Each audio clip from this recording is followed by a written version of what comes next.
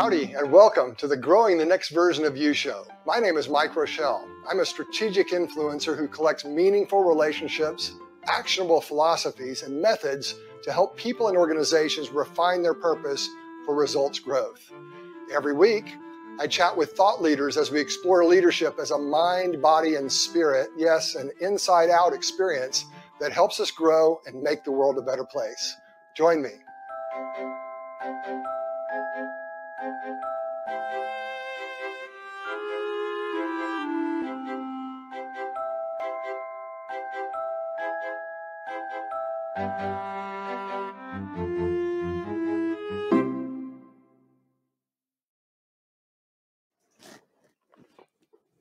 Well, Laxman, like we just said, it's great to have you out here on a beautiful Saturday morning.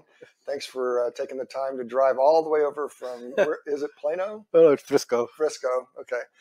To Highland Village. It seems like we're on the other side of the world because of the lake, right? No, it's pleasure is all mine. Not that many miles, but so what we're going to do today, I'm going to read a little bit of your bio and your resume. And then I'm going to ask you to talk about kind of where you came from, what made you what you are, right? From a mind, body, spirit perspective. And I want to go there from a spirit perspective because that's kind of the whole purpose of the show. But then we're going to have multiple conversations about topics that we've both agreed that we're going to have. Yeah. And then we'll talk a little bit about your singing career. And probably get Paul to come in on that conversation because he's the musician at UNT. So looking forward to this, and thanks. Oh, absolutely. Looking forward to it. Yeah. So Laxman been married for 19 years to Sumatra Krishnan, and they have one child, Pranav Iyer, sorry. And he's been in the United States for 24 years, came from India by way of Canada. Yep. Did primary school in India or undergraduate, then moved to Canada, and then did your master's, and we'll get into those details later, but in Michigan. He's also been involved in music since his college days and was part of a college music band. And he started training formally in music at the very young age of 40. That is a good one. He is also the secretary and volunteer for the Indian Classic Music Circle. That's ICMCDFW.org, and performs a few concerts a year. He's a senior executive at Mr. Cooper. That's how we met, and other great financial institutions here in town, focused on revenue management and business intelligence. I'm going to read a little bit, Laxman. I'm not going to drain it of your resume because everybody can find you on LinkedIn, yep, right, as well as myself. But Laxman is a talented and results-focused senior leader offering 22 plus years of success in complex and competitive environments. A strategic thinker utilizing data-based methodology to solve complex business problems. He offers proven ability to build, mentor, and develop effective, successful, and motivated teams, and is committed to identifying and leveraging opportunities for growth. His core competencies and achievements are leadership and management, communication, creativity and innovation, project management, and revenue management. That's your primary responsibility at work now. Yep. Currently, he's the Senior Vice President of Revenue Management and BI at Mr. Cooper for the last few years. Prior to that, he was the SVP of Business Intelligence at Pacific Union here in Dallas as well. Before that, the VP of Business Intelligence at Pacific Union. Before that, an AVP of Leadership Program and Qualitative Analytics for Bank of America, and had multiple roles at Bank of America after being at Tenneco Automotive for several years as well. Before that, he was an engineer at multiple places, both in India and it looks like in Canada, I'm guessing. Canada was primarily college, but India and the US, yeah. Okay, got it. So from an education perspective, and this is kind of where we connect, he went to school middle school and high school and college at PSG, College of Technology, with my friend Shiva from Cloudix, and a Master's of Science at the University of Western Ontario. That was the piece that I didn't know. And then also a MBA from the Ross School of Business in Ann Arbor, Michigan, from the University of Michigan. So well educated, and you've been here for quite a bit of time. We'll see y'all November 8th with the Ransomware Security Panel, How We Survived Ransomware and How You Can Too. It's going to be a great show at the OrthoFix Labs in Plano. See you there. We'll see y'all November 8th with the Ransomware Security Panel, How We Survived Ransomware and How You Can Too. It's going to be a great show at the OrthoFix Labs in Plano. See you there. So you've had 3 different cultures that you've lived in too, which is a fascinating thing for me. My mother was an immigrant. She came with my dad from Germany. So I have that cultural influence. And then my wife is from Puerto Rico. So I have Germanic, French, and Latin in this family. Fantastic. Yeah, it's a beautiful mix, right? Yeah. So you've had some really cool experiences too. So, but let's go back to the beginning. Where were you born, and what were your influences from a mind, body, spirit perspective? So again, Mike, thank you for having me. Mm-hmm. So born in India, in a state called Kerala. It's a state in South India. It's a village. Actually, it's interesting, right? Because me and I have an older sister. My older sister was actually conceived in a hospital, right? And with me, she had somehow decided, she said, you know what, I'm going to risk this. And then when I was actually brought to life by a midwife, Oh, wow. right? In a house, in a village in Kerala, right? So I always used to joke with my mom. She's not alive anymore, but I always used to joke with my mom saying, you took a risk with me, right? And well, she must have had a really easy first I know delivery. Yeah, but that's where I was born. Then all my education was all in a city called Coimbatore in Tamil Nadu, in a state called Tamil Nadu in India, and that's where I met Shiva, right? Through my high school, middle school, high school.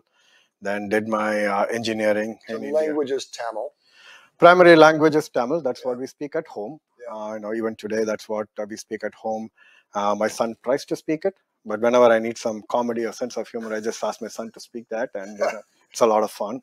So but very comfortable with English, and then we also learned Hindi, which is the national language of India. So very comfortable with that as well. I also know another language, Malayalam, which is the state in Kerala.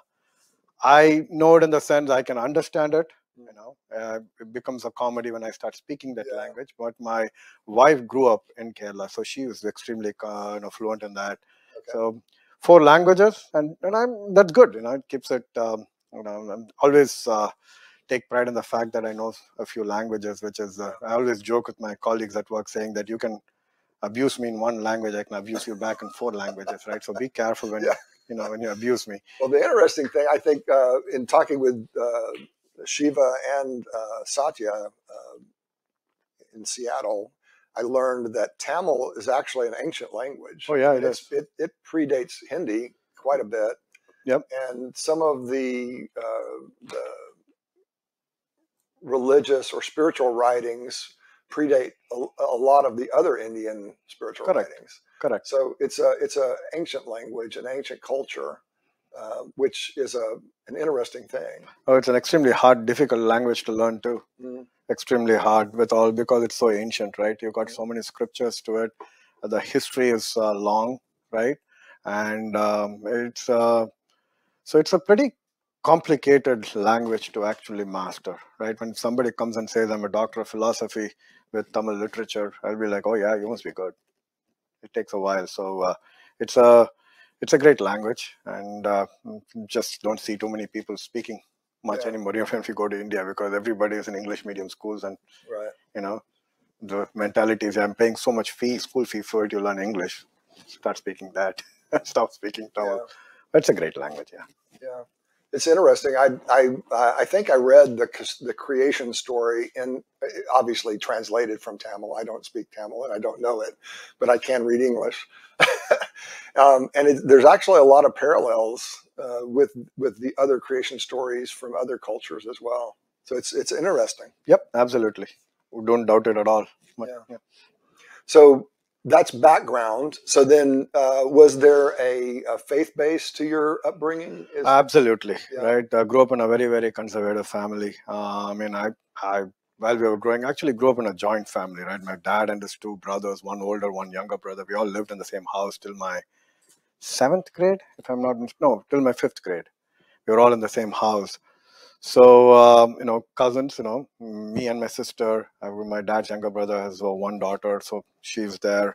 And my dad's older brother had 3 kids, right? 2 daughters and 1 son.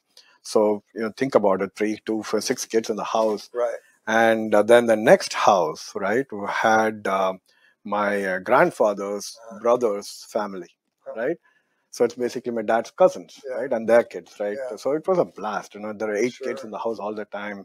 So, and you had plenty of adults to make sure you weren't getting into... Plenty of adults and very conservative families. So there was always something going on in the house, right? And when you look at, especially, it's a good time to talk about. Today I'm going to walk you through a process about how to create something from nothing in the world. And I'm going to do it with a story from when my wife and I moved from Pasadena, California to Highland Village, Texas back in the year 2000. Prior to that, I had been a divisional CIO at C.B. Richard Ellis for about 6 years, and had the opportunity in Pasadena to use some of the bike trails and things we had there. Also traveled up to Microsoft to service my client who was using several of the software products that we had created at C.B. Richard Ellis to manage their properties globally.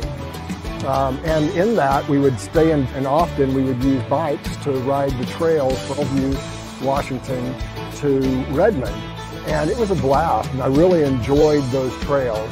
So when I moved to Dallas, I thought, well, maybe this new neighborhood we're going into would have that, but we didn't. So started creating this vision of what it would be like to have bike lanes and trails, not only on the city streets, but in the byways, and even around the lake, and found some like-minded people at the Highland Village Parks Foundation, and we created the trail system here in Highland Village from year 2000 to about 2010. They're still building trails and things around the city, so it's an ongoing process, but I want to use that as a way to show you how to bring great things into being.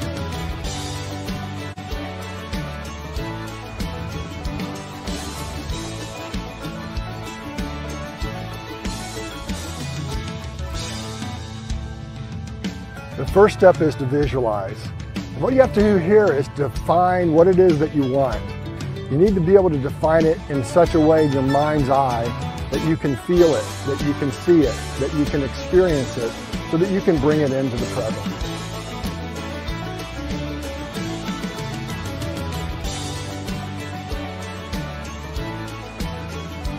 When you talk through September through November, right? It's filled with Hindu festivals, right? You've got Ganesh Chaturthi, which is that just got over, right? Then you're starting the Navratri festival right now, which starts about late part of this month and will go for 2 weeks, and following that will be Diwali. So are those like harvest festivals? What were they based on? So Ganesh Chaturthi is basically you're paying your respects to Lord Ganesha, right? There are some historical events. There's a background to it. Okay. And Navratri is basically, you've got 9 nights, right? You're performing different rituals, and then you follow that up with towards the end of Navratri, you've got again Saraswati Puja, which is basically your so she's the goddess of education, so you're paying your respect there. Then you've got Diwali, right, which is the festival of lights, right? That one I know. Yeah, that one is the most famous, right? So you got that. So it's a great time. So by this time would be great when we're growing up, right? People are visiting each other. There's something going on. There's some kind of a ritual going on every day in the house, and so kind of brought a discipline to all of us too, right? And you get up, you pray, go through your day, then before night you just say thank you, you pray, and then you go back to go to bed, right? I mean, it brings a certain discipline. I'm not a totally religious guy by any means, but I go to temple every Sunday, and that brings a certain calm to myself. Mm-hmm. Most importantly, keeps my dad happy. That's an important thing. And he lives with you? No, he's alone in India now, but we try to get him here at least 4 to 5 months a year. If you're lucky, he agrees. Otherwise, he's been in that town for a long time. He's got his brothers and he's got his friends. It's hard to make the change. Yeah. But yeah, that's the background. That's how we grew up. So the interesting, my sister-in-law, my wife's sister, married an Italian guy, and he grew up in I think it was the Bronx, if I have it right. But they had a multi-story house where the grandparents lived on the first floor, the first brother lived on the second floor, the third brother, nice. And then they had cousins in other houses. So that culturally is very similar to the Italian, at least the original Italian community that came over. Last year there was an article, I forget which, was it Washington Post or Wall Street Journal, I forget. There was an article talking about multiple generations living in the same house because of where the house prices have come up, right? So much. Right. So there was an article about that happening in the US, and I jokingly told some of my colleagues at work saying that cycle. No, but I'm used to it, man. Yeah. That's what happened till I was in 5th grade, 6th grade, till people started moving out to their own houses, right? Yeah. It's not such a bad thing. Yeah. When kids start moving in, kids start living with you. I've enjoyed it. I always like having people over. Like I said, highlight for last week was my in-laws came in. My dad left for India. He was with us for 5 months here. Then he went back in September, and my in-laws came over. So I enjoy that, having parents at home. It's a great thing having people at home. I always enjoy it. Very cool. Yeah, it is. It's a balm to the soul, especially when you have family that are blood relatives, right? I mean, I love everybody just in general anyway, but with family, you put up with their stuff because they're family. And you can tell them things that because they're family, right? Right. And you can tell them things that you can't tell anybody else too. Yeah, my brother-in-law jokes about us all the time. Me and my sister, right? You put us in a room for more than an hour, 2 hours, right? And we are like this. We start going off each other, right? It's some kind of a verbal fight is going on at the end of 2 hours. So my brother-in-law, my wife, they always joke saying that we need to keep these guys apart after 2 hours. We can't have them in the same room. Right. But we do it because we're family. You speak your mind, and you have no qualms about, hey, that's okay. Let's brush it. Let's brush those things. Let's move on, right? Yeah. We do it all the time.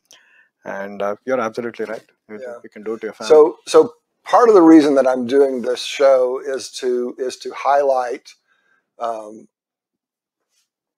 guess, differences that make us stronger, right? Instead of focusing on differences that divide us.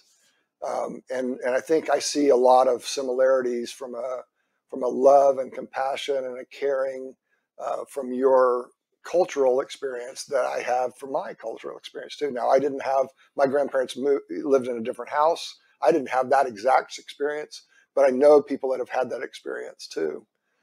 So it's beautiful. Oh, absolutely. Right? Absolutely. So I appreciate you sharing that.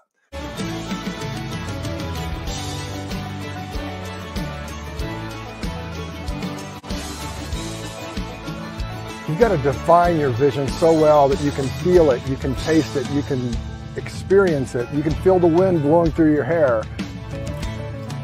So let's talk just worldview in general. How would you characterize your worldview? Because you've lived in a predominantly Hindu culture. I don't know how you would characterize Canada. Maybe you can do that. And then here is predominantly a Christian culture, but we are also opening to other ways of being as well. So how do you think of worldview Laxman 2022? maybe even comparing yourself to what you thought before? Growing up in India, let me take a step back. I never thought much about cultural differences till now in the last 3 or 4 years. I'll be completely honest with you, right? Back growing up in India, the high school we went to was a Christian convent, right? Every morning we stood up and said, "Our Father in heaven, holy be thy name, thy kingdom come, thy will be said." We said it every single day. Wow. Right? We didn't think too much about it. It was a morning prayer. We just said it, right? Nobody said. And it was a beautiful education, right? And That's nobody why your parents said, were sending you there. Yeah, I mean, you can talk to Shiva. He'll tell you the same thing. We had a speaker in the classroom. Morning 8 o'clock, the speaker will blast. I think 8:45.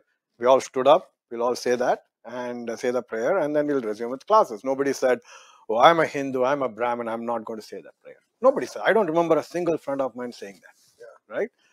And at the same time, nobody in our, we had fathers running. He was the principal, right?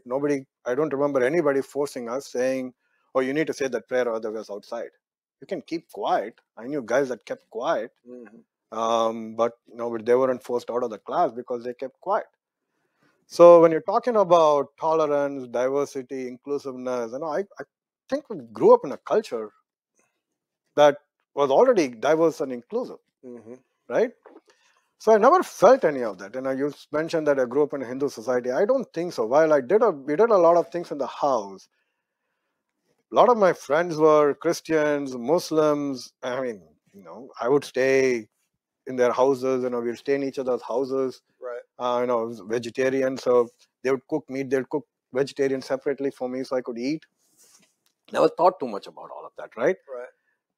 But we started to think about all of that only in the last, I would say, 10 years. Where you think, okay, I'm a Hindu, you're a Muslim, you're a Christian, you're this, you're that. We're thinking about all of that now. Because there's so much material being put out, right?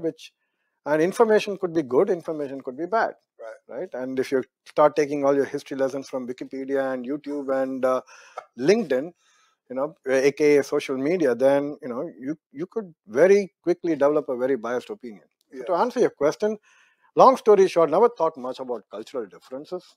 We were just a bunch of kids. We went school hard, competed hard. And we just focused on getting ahead in life. That's all we thought about. Fast forward, came to Canada, again the same story. I had a few friends that grew up in North India, met with them, and never really said, okay, you grew up here with all of this. I mean, in fact, a good friend in North India. I mean, he was there. He was married with a kid, and he's from the Sikh. Yeah, he was from the Sikh community. And they every Sunday there was a Gurudwara, that is their place of worship, right? And every Sunday they would go there. I would go there every Sunday just for the food. I'm cooking myself. That's the first time I'm cooking myself when I moved to Canada. And there's only so much of your own cooking when you can eat, especially when you're calling your mom and saying, "How do I do this? How do I make this?" Right? All that trial and error. And we've got this tasty food out there, langar as we call it, right? Langar is extremely tasty. So I would just go there, and his wife would pack me. After this done, she knew she would pack me all the food. I'll bring it home. Again, never for a couple of days. For a week, Mike. For a week. That's awesome. Yeah, lived on $10 grocery bill for a week. Wow. That saved me, right? So never really thought about all of the cultural differences. Even when I was in Canada, very great, beautiful country, very acceptable, very accepting. Sorry, very inclusive. Where in Canada did you live? London, Ontario. Okay. Right, it's a funny story. I landed in Canada December 28th, I think, with a denim jacket. Oh my goodness! Think about it, right? Who lands in Ontario with a denim jacket? I just got a denim. You had never experienced that kind of cold. No, that's how much awareness I had, right? So the guy who picked me up from the airport, he was like, "Okay, you need to make some changes tomorrow." Yeah. So, but I've got a lot of help. My prof was great. People around me were great. The only time they got a bit upset was when I told them I'm moving to the United States for a job. That's the only time they were like a bit disappointed, I would say. Some of my friends in Canada, but again, very accepting, very, very inclusive. I had a great time, and again, same thing in the US when I came here. So far, I mean, you hear about all these racist attacks everywhere, saying, people's worried about for your lives and all of that. I've never felt unsafe in this country. I'll be honest with you. And you've lived in Dallas all the time? Or? No, I was in Michigan. Oh, that's right. Michigan for a good 12 years. And, heck, I used to go to Detroit downtown and go to Greektown, middle of the night. Me and my friends, we used to goof around there, and we had no issues. And so it's not like, like I said, I think maybe it's just me. I mean, you talk to some of my friends that we've been here for 20 plus years. We've never really experienced anything to be unsafe. So culturally, I've always been lucky to be in a very inclusive culture. And to me, culture, the way define culture is basically, just be fair, be accepting, and have a bit of patience. I think that's what we are missing today. Have a bit of patience and open your ears and eyes, and I think we'll be fine. And that's my take on that. A bit philosophical, but like I said, I've been okay. I've not really experienced anything out of the norm. In all the 3 countries I've lived. Awesome. So, what are the things that you would describe that and for me, different is not bad. Okay, just to make sure that you're understanding what I'm asking. Sure. What are the differences that you experienced in those cultures that you think that the others could adopt and thrive with? In other words, it's about a combination of 1 + 1 + 1 is 3 instead of 1 + 1 - 1, right? It's always like, what can we learn from each other, and what can we adopt that the other is doing? So I've had a bit more exposure to Christianity, right? Because I went to a Christian school, and been in North America for if we put Canada into the picture, into the mix, it's about 26 years now. So, and some of my bosses were hardcore Christians, right? And so I've heard stories. So one thing I've noticed is how well a church provides a support structure, right? And, we live in a very capitalistic society, right? Hire and fire is the nature of the game, right? When the market is good, economy is good, we hire people. When the economy is bad, we let people go because we protect the bottom line, right? And I've noticed a lot of times the church or the community, I should say, come together, right, and say, okay, we will provide you we are the backstop for you. For a lack of better word, we are the backstop for you for a good period of time before you go and land on your feet again, right? And I think that's a great thing. I don't think there are too many communities. I'm not aware of it. I'm not saying they don't do it. They might be doing it in smaller scales. I'm pretty sure they do it in smaller scales. But the scale is a bit more, it's a bit bigger here, right? I've noticed that. I think that is something that we can take away from that, right? And now you talk about the Hindu faith, right? I mean, it's the inclusivity, right? When you talk about it, people joke about the Hindu culture. You got so many gods. The way my counter to that is, we are so inclusive. We have so many people, right? And when you look at it, it is so spread out, right? There are so many sub communities within the broad umbrella of Hinduism, right? There's so many sub communities, so which kind of forces us to be inclusive, right? Kind of forces that on us, and we learn to do that. Again, there are the tail cases, right? You always have those. In every religion. You always have the tails. We just need to choose to ignore the tail. And I can say the same thing about I've had a lot of friends, who belong to the Muslim community. Great people, great people. I mean, very endearing. Very, very endearing, and so it's. I think what I've seen and experienced of living with these people, and talking to these people and having them, having, being friends with a lot of them over 20 plus years is, I think everybody means well. Overall, if you look at it as a normal distribution, right, everybody means well with the exception of the tails. You always have the tail risk, right, in all the communities. You ignore that, I think everybody's message is the same. So there is, you pay close attention. There is always, you can learn from each other.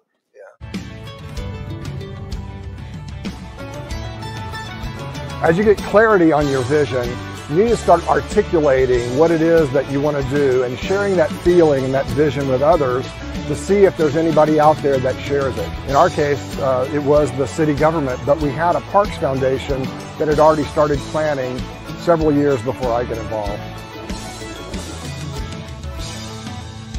The school that I went to for leadership development was run by a guy named Dick Dooley, who was a CIO before they called them CIOs for banks in Chicago. And he was friends with Mortimer Adler, who was the Great Books guy. Also the editor, I think, of the Encyclopedia Britannica. And they talked about the great books, and it is what are the great ideas that came out of the great books. And literally what they did was very similar to what the guys that wrote the Oxford Dictionary back when it originally was written. They had a bunch of scholars basically get each of the books and highlight what are the great ideas, and then they would put it down in the book. And they created this great books thing, right?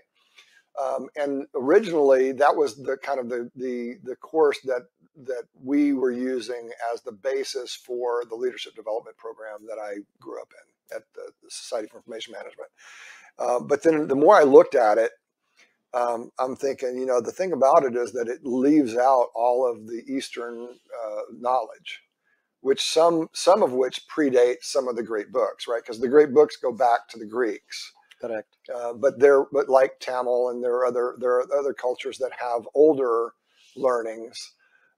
So then I was introduced to virtue ethics. Now I have an undergraduate in liberal arts with a theology major. It was Christianity major, right? Mm-hmm. So what I've been doing since I graduated from that in 1990 is continuing to educate myself on. And we had I can't remember what comparative religion, I think, was one of the courses that I took. But it was primarily a Christian apologetics look at that topic. What I've been doing is meeting people like you and Shiva and others and learning from them what their culture really means and what it goes back to. So then what I landed on was the virtue ethics. Now the Greeks were the ones that codified it, right? So I think it was Plato that wrote the Good Life. But the whole conversation that came to the U.S. Constitution about the seeking happiness thing was based on virtue ethics. And virtue ethics basically just says, what are the standards by which we can live that make us most happy? Because if you're doing good things, you feel good inside, and then you share that with your fellow person, right? And so it's a really interesting study. So that's when I joined a group called the I haven't even thought of the name of it for a while, the Virtues International, and it was started by a bunch of Baha'i faith people, and Baha'i were it was an offshoot of Islam and Christianity in the Middle East, in Israel, and they're peace people. They believe in peace as the path forward. So they created this group to codify what the virtues were, because they saw the lack of training that was happening because of the pullback from religion. Character wasn't being taught in the schools. So their whole plan didn't necessarily work, but it's still a possibility, was to translate that what used to be the prayers in school to codification of ethical behavior. Because even if you don't have a quote-unquote religious affiliation, those behaviors are things that through time, every people group, every religion, every people have eventually come to, these are the ways to live. And I think that's a good, what I call it, the Rosetta Stone between the faiths.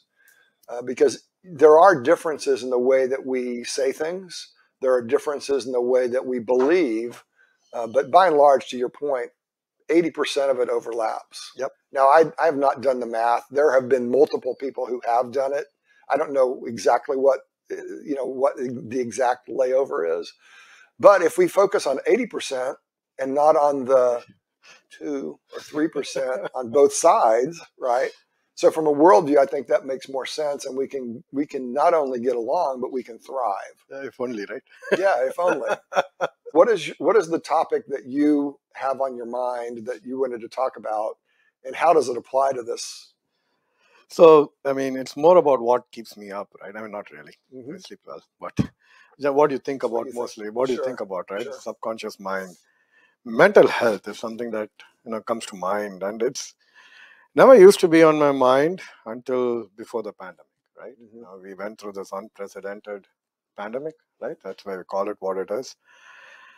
And then you follow through for 2 years, right? Everybody, I mean, you just, you know, how the world came together, pulled all the resources to basically curtail it in whatever form or fashion, right? I mean, you can argue what went wrong and what, you know, everybody can play Monday morning quarterbacks, but at the end of the day, right? At the end of the day, you know, we were able to, I think the world really did come together to make sure that we curtailed it in whatever fashion we did.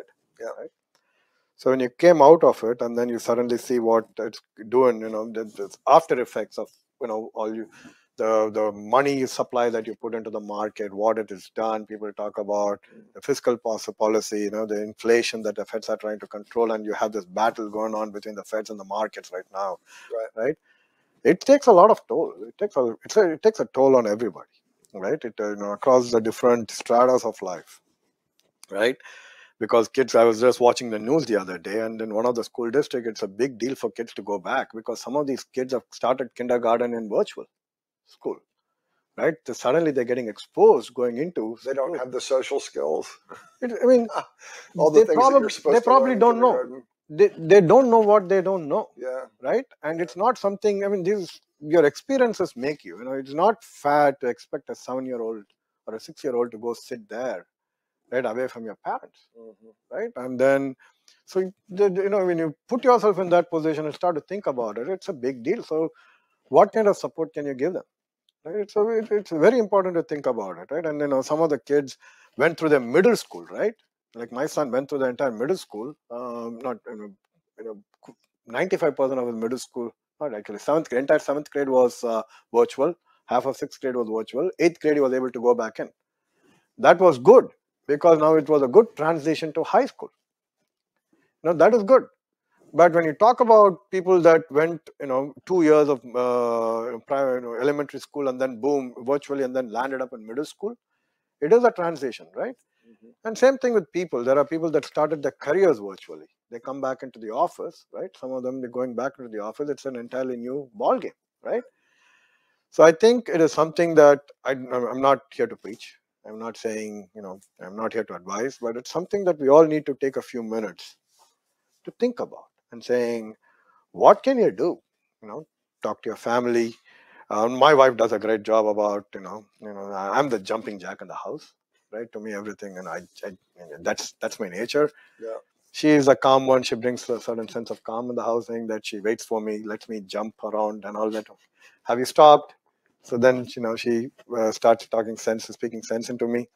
My son is a good combo of both of us. He's a lot calmer than me, but she makes sure that, you know, we have some family time every week.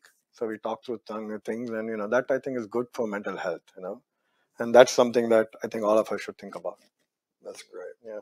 Yeah, I appreciate that. After you've figured out how to articulate your vision, you have to find those that actually share your dream as well.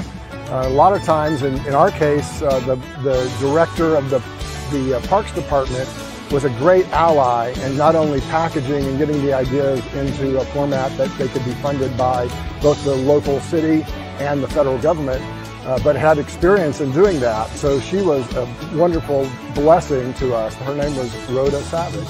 So Rhoda, if you see this, thank you. Here we are in one of the entrances to the trail that's been here for quite a long time here in Highland Village. And we're going to go over to the map.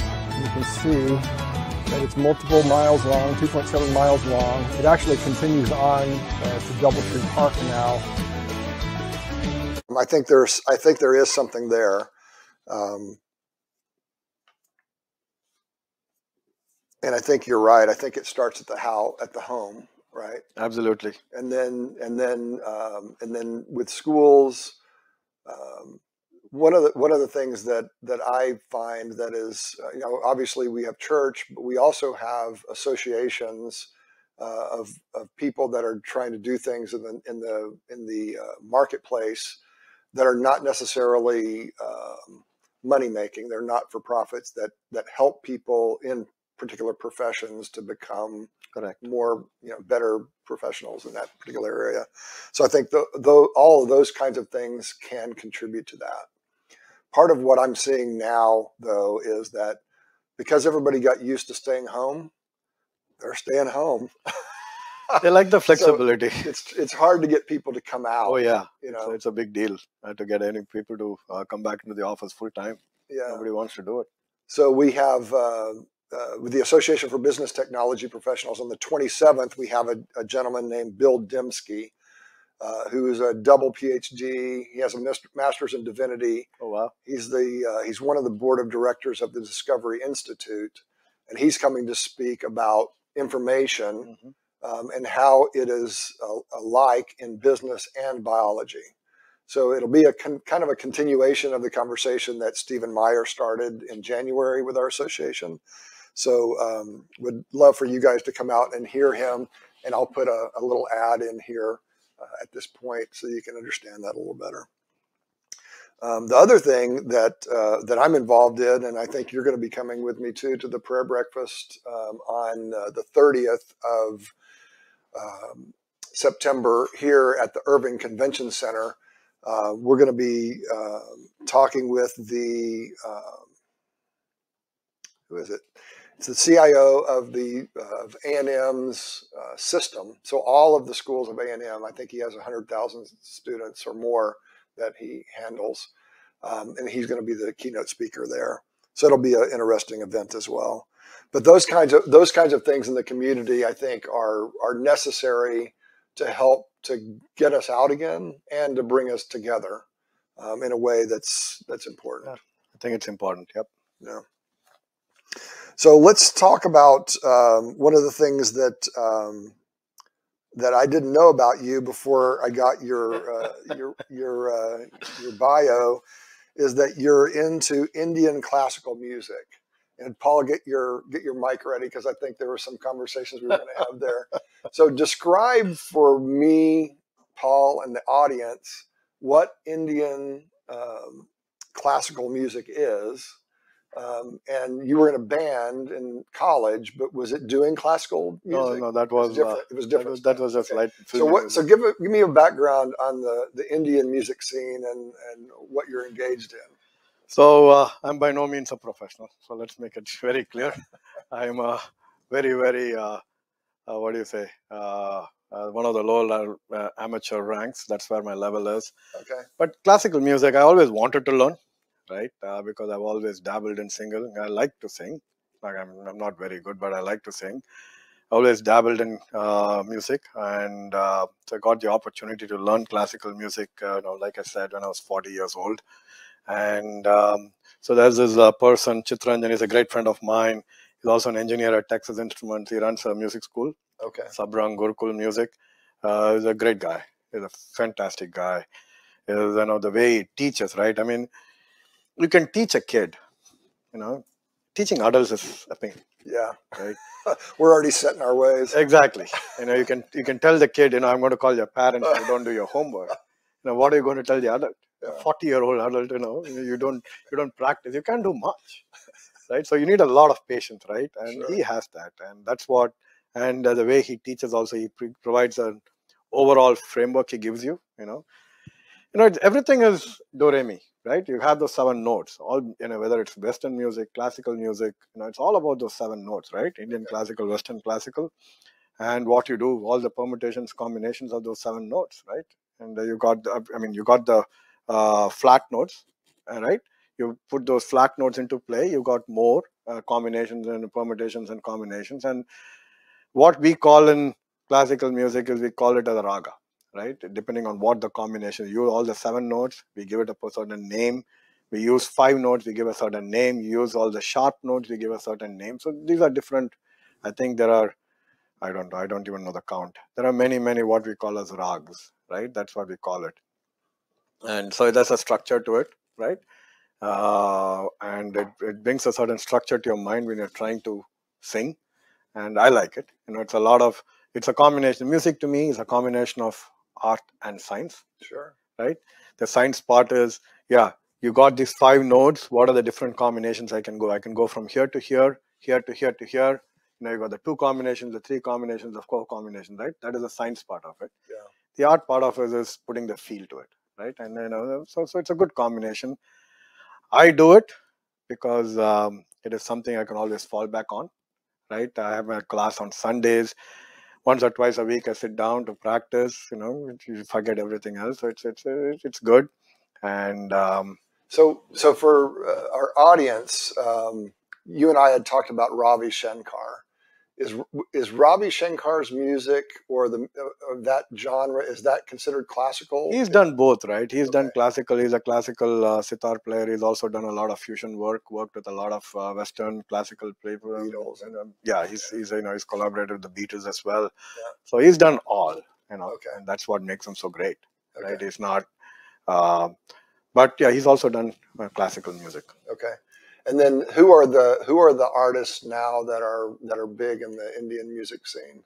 I mean, when you talk of classical music, what we learn Hindustani, you got Pandit Bhimsen Joshi. I mean, you can you talk about that. You got right now you got Kaushiki, Chakraborty. So there are many classical artists there. And if you talk, but it's also not about the vocals, right? You talk about flute. You got Hari Prasad Chaurasia. Right, his grandson Rakesh Chaurasia comes and performs now. So you got a lot of people. I mean, it's the line of artists, and they go in different tiers as well. Yeah. And so, I mean, the list is too long. I don't even know the entire list. And these are just names that pop out because I constantly go back to listening to these people. So yeah, the list is long. Yeah. So one of the things that I've noticed during the pandemic, I watched a lot of The Voice and these performance shows that. I can't remember the dance thing. It was like the Dancing with the Stars. No, it wasn't Dancing with the Stars. It was the one that J-Lo did. Oh, I know remember, which one Paul, you're talking about. what it was. But anyway, the point is that they're for multiple. I'm pretty sure it was World of Dance. Yeah, World of Dance. So what happens is that this World of Dance is like a competition, and they have everybody from all genres of dance, right? Hip hop, and there are multiple kinds that I don't even know what they are. But the interesting thing is, over the last few years, I haven't watched it in about a year or so. Just got busy again with work, since we're not cloistered in our home. Those shows, they amaze me all the time. You got a lot of those shows in India as well. One thing it's done is you brought all these stars. Yeah, who are hiding somewhere in the closet. Right. It's propelled all of that up.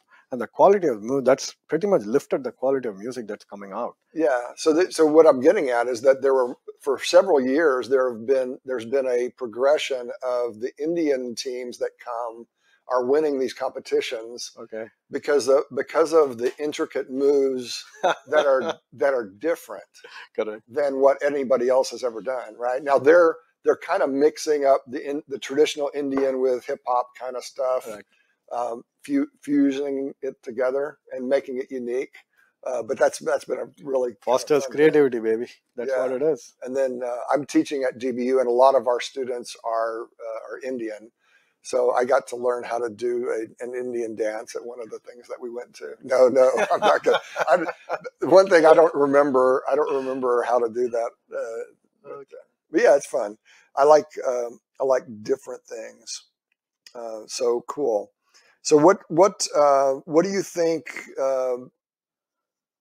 What do you think art brings to life that you don't get from spreadsheets and data? Well, it helps you think. It helps you think because it clears your mind up. Yeah. Right. And people constantly do it. Right. I mean, it just some people like woodwork, and I used to work with an engineer back in Michigan. His go-to was woodwork, right? Whenever he's stuck somewhere with some problem, he just constantly say, "I'm going to build this," and he start going to town with, timber, all weekend. And for a lot of people, that is art for them, right? For my wife, it's painting. For my son, it's the flute. And it's different people. For my nephew, it's singing. So art has different forms, and I think it just, simply put, plain language, it just clears your mind. Yeah. Brings a sense of calm into you, and it's a good fallback. Yeah. And I think it's, call it art, call it hobby, call it anything you want. But it's a good fallback to clear your mind up. Yeah, definitely. Well, I think it does something for the soul. Right? Absolutely. It fills you with joy that you don't necessarily get from crunching numbers and stuff like that. Hey, it's better than drinking alcohol and throwing money on a gambling table. Yeah. Yeah. So one of the things that I found fascinating, and I really appreciate you coming to have this conversation, because we've never really gone here to many of these topics, and so that's, I think, makes it fresh. Your work is artful too, right? There is very much science to it, but you have to know how to understand what the trends look like and things like that. So can you kind of describe what it is that you do at a high level? So basically, work in mortgage industry. Yeah. So simply put, the way I try to explain what I do is, so when somebody is looking for a mortgage, you go in and say, okay, I'm looking. You can just go to Google, or you can just do lendingtree.com, or whatever. You just log into, like I work for Mr. Cooper. Right. Go to mrcooper.com and say, I'm looking for this mortgage. I'm looking for it in a state of Texas, city of Frisco. I'm looking for a loan amount of $500K, so on and so forth. You fill in all the parameters. It tells you, this is your interest rate. This is how much you bring down to closing. Right? My team does that. All the calculations. You do the back end engine is basically comes from a big portion of that comes from my team. Right. I mean, there are other revenue teams that do a lot of additional steps, and so that is primarily that's what the responsibility is. It's pricing, revenue analytics, and then then it's about how can you make money for the company, at the same time make sure that you're meeting all the fair lending and all the other regulatory requirements, right? So you have to, you got the properties, the loan profile, the borrower profile, you have to account for all the geography, right? Which property, state, and other different characteristics, and then you try to optimize, right? It becomes an optimizing game. Mm-hmm. And so that's what we do. Simply put, that's all I do. Fairly straightforward. And then if you look across the industry, every organization has somebody like you that's doing that same thing. Absolutely. Right? So one of the things that you and I had talked about a couple of years ago was automating a lot of that stuff, and you have now done portions of it at least. Is that a differentiator when you can absolutely efficiency more quickly bring things in? Mortgage industry is not a revenue game anymore. It's more a cost and efficiency game. And you look at how many, what are the different mediums. I mean, for that matter, anything, right? I mean, everything gets customized and commoditized, not customized, I should say, commoditized so quickly. Yeah. It's not about revenue play. It's more of about efficiency play these days, right? Because it becomes a cost function pretty quickly. So absolutely. I mean, it's an absolute differentiator, and we are completely, not only me, the industry is focused on it significantly. Sure. So the liquidity that was forced into the economy during COVID that you referred to earlier, how do you see that impacting us over how long of a period of time? And I'll just say that the last time you and I had this conversation, I kind of put some plans on hold based on what you told me. So hopefully I'm not necessarily, I'm just looking for an update to see what the vision of Laxman is. And, obviously you don't have to say anything that's proprietary, but no, where do you see the general trends going? After you've figured out how to articulate your vision, you have to find those that actually share your dream as well. A lot of times, in our case, the director of the Parks Department was a great ally in not only packaging and getting the ideas into a format that they could be funded by both the local city and the federal government, but had experience in doing that. So she was a wonderful blessing to us. Her name was Rhoda Savage. So Rhoda, if you see this, thank you. Here we are on one of the entrances to the trail that's been here for quite a long time here in Highland Village. And we're going to go over to the map. You can see that it's multiple miles long, 2.7 miles long. It actually continues on to Doubletree Park now.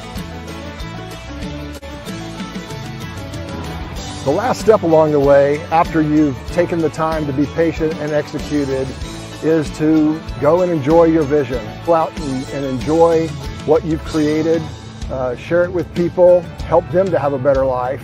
After you've then enjoyed it, then it's time to rinse and repeat. And that is to learn and change and grow and vision a new vision, dream a new dream, create something new, and continue the cycle of learning throughout life.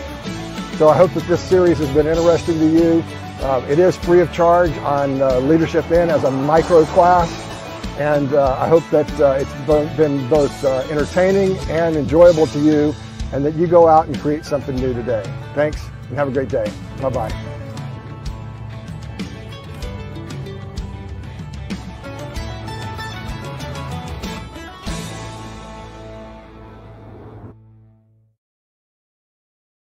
What is that doing to us? So when you look at where we are today, yeah, I mean, in my mind, again, this is all just my opinion, right? So it's, when we were in the pandemic, suddenly, businesses shut down. So the right thing was to put money in people's pockets, right? So, excuse me. And so free money, when you get free money, and you fast forward into late 2020 and early 2021, and even through mid 2021, businesses started opening. People started going to work, but the stimulus continued, providing the free money. So when you've got free income, free disposable income, right, you're going to spend. And when you start spending, it's going to take a while before you start pulling back, right? So that's what inflation is all about, right? And too much inflation is not good. So it's like the whole excuse me, ahead of its skis a little bit. Yeah. So when you look at data like, so you have multiple data points, and you look at data like inflation is up year over year, 8.6%, right? And when you exclude energy and food, it is still up significantly, is what you keep hearing, right? And then you say, by the way, employment is also, under 4%. It's full employment. The country has it's full employment, right? That's what it's defined as. So employment rate is still at about the 3.6%. And even in August, industry created, United States created 317,000 jobs, right? So when you take all of those factors in, and you say, oh man, we're still, the economy is strong, inflation is high, runaway inflation is not good, we need to control it, right? And that's what the Feds are doing, right? They're saying, we have a 2% inflation target, we need to meet it. The market is saying, well, is it really got to be 2%? Why not leave it at 4%, right? You don't want to squeeze the lid too much wherein you drag the economy into recession. But so there is just conflicting views. My view primarily is, I think we are in a good spot from a standpoint of corporations, because the tech companies are liquid, right? They have cash. Financial institutions have cash, right? And services industry is still hiring. Economy is still strong. So I don't think we've got too much to worry about from an economy standpoint. And at some point the rates will it'll all normalize fairly sooner than later. It should normalize, and we should start getting into a new normal, right? Well, gasoline has gone down. Part of that may be because they're using the reserves to kind of. The reserves have come down, right? I think it's going to be the lowest in many, many years. What is it, 120 billion barrels by October, because we continue to release the reserves. Something to watch for. And I think so, but I think it should come. It all depends on how you got multiple factors going on, right? You got the Europe energy crisis, right? Winter is coming, right? Will they get their supply of natural gas? Is the question. You got that. People are watching over that. Well, here we don't have to worry about that as much as the Europeans. Correct. And then, but you got inflation here that you're watching. You got inflation in Europe that people are watching. You got, whenever the dollar gets stronger, you got outflow of money from emerging markets into the US, right? So emerging markets is worried about that because their cost of capital goes up, right? Then a strong dollar again is something of concern because now you're exporting less, you're importing more, creates a current account imbalance. Right. The yen is getting weaker. So you've got multiple problems. It's not easy to solve. This is a complex problem. The China's economy is also down, right? So people are watching, and there is no crystal ball to say this is when everything gets fixed and it'll be a normal. Again, what is a normal? Right. We don't know. Well, but fluctuation is normal, right? Yeah. If anything, if the data tells you anything, it's always moving somewhere. It'll become less volatile.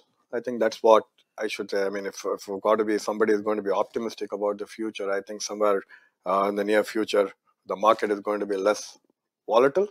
So people can move on, right? You have some confidence in your future, right? And you can start proceeding with your investment plans. Right. You know, one thing that's going on in the housing market is people are not moving. They're not putting the supply of existing homes has come down, right? Because people are saying, I'm already locked in whatever 3% interest rate I've got here. Why should I move? Why should I move? Yeah. Not because they're worried about the 6 or 6.5% interest rate, because every few years you have a refinance boom, you can always refinance. So it's not, the cost to you is not too much from an pure interest rate standpoint. Right. It's more about, is it going to stay at 6 or is it going to go more? Right. But also, when is the house price appreciation going to flatten out? Well, here it already has. It has, but are they watching is going to come down? Right? You're right. It's flattened out. Are they watching is it going to come down? So where is the price going to stabilize that? So they're waiting to see the volatility come down, so they can also move with their plans, and that will improve the supply. Yeah. That'll automatically bring a balance in your housing market. Yeah. So it's a matter of time.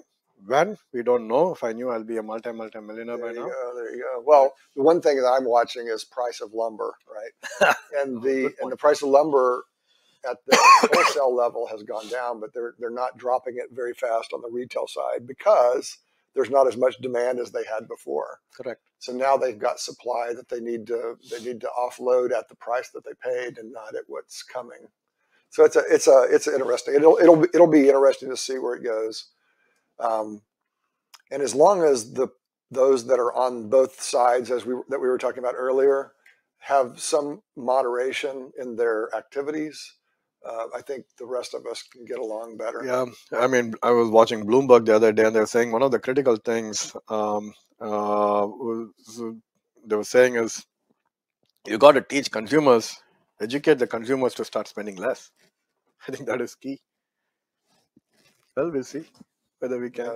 Well, at some level, they're being forced to. Hey, you log into Amazon when you order and your food goes up, there's less. Now you exclude them. I mean, it becomes easier, right? I mean, if you have to go to a store and buy things, you think, right? Yeah. You have to take your car, you have to drive. There's a lot more inertia out there rather than logging into your Amazon account and ordering few things with a credit card. You're done. Right. Before you know, it's $500 down the drain. Right. Right. And only thing that catches your eye is free shipping. I'm going to buy it. Right. I would just spend $100 more. That's free shipping. Yeah. Right. So, but people will. I mean, I think it'll all normalize, like I said. Awesome. Well, thanks for going there. I appreciate that. It is a fascinating time that we live in. What is it? The old Chinese proverb, may you live in interesting times. Oh, yeah. I think we do. Absolutely. Final topic. I'm just going to ask you, if we've come all the way around to, and I think you just said, I think everything is normalizing. And I think so too. Not just financially though, but also politically and emotionally from that tumultuous period that we had a couple of years ago. But as you look at society today, if there was one attitude that you could have the Laxman magic wand and say, no more of that, what would that be? What would the attitude be that you would want to get rid of? I would just say impatience, right? I mean, that's what is missing now. Okay. Because, social media is great, but social media can also be, It's a tool people use to voice their opinions, and they're a bit too Free. I don't want to use the word careless. Yeah. Maybe the term is free, too free with that. Yeah. Right? I mean, if you just can hold back and worry about it's the same thing what we touched on the beginning of this session, right? I mean, if you start moving away from the tails in your views and start moving close to the center, I think we'll be in a much better spot. Yeah. Because and social media does a lot of this. I'm not against social media. I love social media, but it can be good as well as bad. So you start liking, right? You start liking a post, and you start getting fed the similar posts, right? That is what the algorithms do. Right. And before you know, right, your mind is just filled with one side of the story. Right. And it's like what George Costanza says, right, in Seinfeld. Yeah. It's not a lie if you don't think it's not a lie, right? And we start believing in it so much, it just fills your head with, and you start telling yourself the same thing. I think that's true. I think that's true. I think that's true. And before you know it, you're stuck to your side. So that's why I said what I said, right? I mean, if you're really interested in something, don't get all your history lessons from Wikipedia, LinkedIn, and YouTube. Yeah. Go read some actual good books written by good people, and then form your opinion. Very informed opinion. But it's easily said than done. Or seek knowledge, right? Yeah, it's easily said than done, but you just need to be patient, man. I mean, if I had a magic wand, including myself, right, I'll just say, drive everybody's patience level, tolerance level up a few notches. Yeah. So people will hear more, right? When you're patient, you'll listen. Yeah. Right? If you're not patient, you're just blocking people out. Yeah. So there's a good friend of mine who lives in Atlanta now, Judy Glicksmith. And for years here in Texas, she walked around. She had a cowboy hat and boots on. She was her company did technical documentation, and I would always have her come to my leadership class because I was like, tell your story about why you wear boots and a hat, because she had had cancer, and in that cancer she saw the potential end, right? And when she saw that, she made a decision. First of all, when she was in chemotherapy, she had to sit and be. And what you said kind of reminded me of her aha moment during that time. What that meant was that she couldn't focus on a television show. She couldn't read because she was just, chemotherapy is trying to kill you. Oh, yeah. Right. So there's a lot of pain involved with it. I'm guessing I've not fortunately had to go through that, but it's an interesting thing that she described. So sitting and being became a way that she, for the first time in her life, she had patience, but it was forced patience. But then that became a practice of meditation and of prayer, because she had a background in that. Okay. And so sometimes the painful things that we go through in life are teachers for us. And I think your point on patience is a very powerful one. We could all use a lot more of it. Oh, absolutely. So, and if we're like Judy, we're going to sit and be sometimes instead of typing the answer right away on that response, right? Just read it. Yeah. I don't blog. I'm not I'm a big social media participant. Yeah. But I read. But like I said, man, I mean, half the time that's all comes into my mind is like, just take a step back. Yeah. Very cool. Before you type and send. Well, I think we've covered all the ground that you and I had set to cover. I think it was a really interesting and powerful conversation. So I appreciate you coming out on this beautiful Saturday morning. So I think we can end there unless there's something else that you have on mind that you'd like to share. I know. Again, thank you for the opportunity. Great conversation. Yeah. And we've been talking about this for a while. Yeah. I've been moving schedule on you for some time. That's life, man. So you got to do it. It is. I'm glad we were able to do it today. All right. Well, very good. Well, thanks very much, Laxman, for coming out today. For those of you who'd like to stay in touch with Laxman, you can do that on LinkedIn and myself as well. And if you're interested in learning any of the topics that we've talked about from a courseware perspective, you can go to Leadership in .thinkific and check out the things that I have out there. So thanks very much, Laxman, for coming out. I appreciate you, and we'll see you next time. All right? Thank you, Mike. Thank you. Bye-bye. Bye.